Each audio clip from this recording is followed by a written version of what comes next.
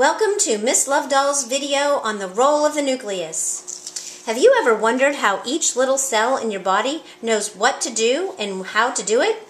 Think of all those little cells in your digestive system organs.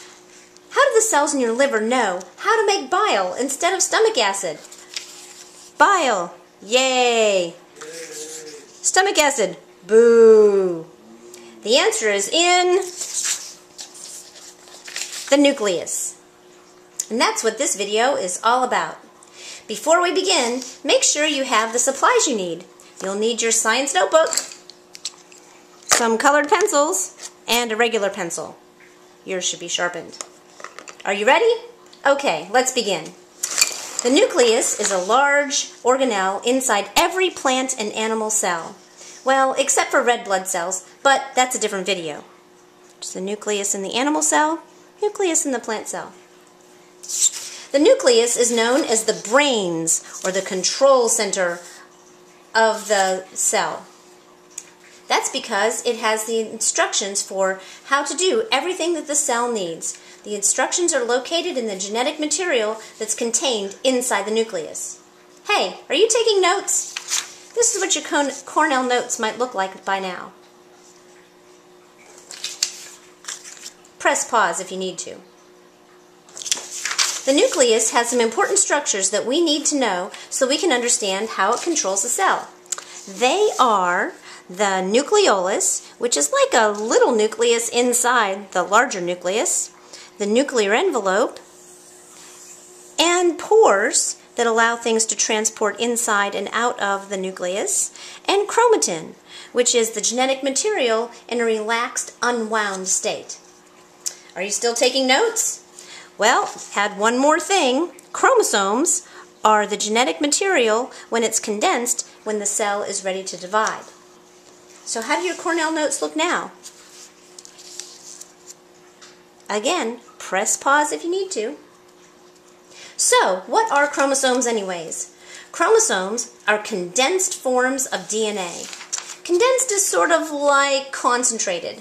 You can buy a can of condensed milk and dilute it with water so that it makes 2 cups of sweetened milk. Chromosomes contain the information or directions on how to make everything that an organism needs to survive, grow, and be successful. Chromosomes are made of DNA, or deoxyribonucleic acid. DNA is the genetic code for the organism. Each pair of chromosomes contains 1/2 from the father and 1/2 from the mother. Organisms get their DNA from each parent. So, how many chromosomes do you think humans have in each of their cells? 10, 23, 46, or 200 chromosomes?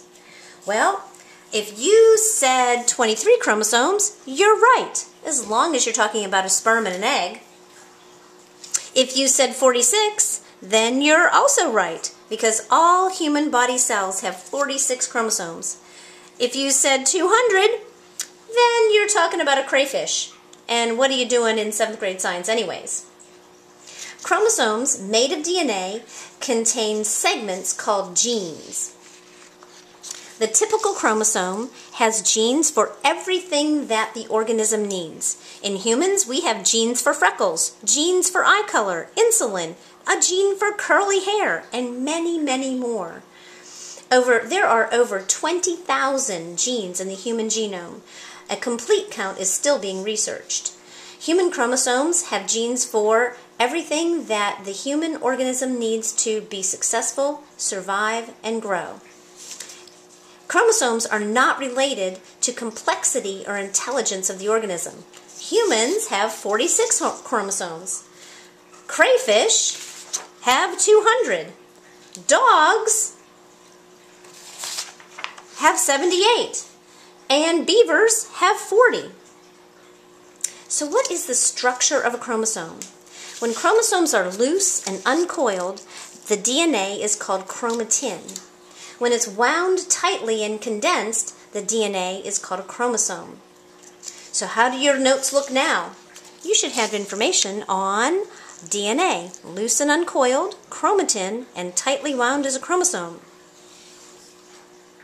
Why are sperm and egg cells different from all of the other cells in your body? That's a good question, and it's the key to how organisms reproduce and have so much diversity. Sperm and egg cells have half the DNA when compared to all other cells in the organism. When a sperm and an egg cell come together, the result is a complete number of chromosomes for the organism. One chromosome from the female parent is paired with the homologous chromosome from the male parent.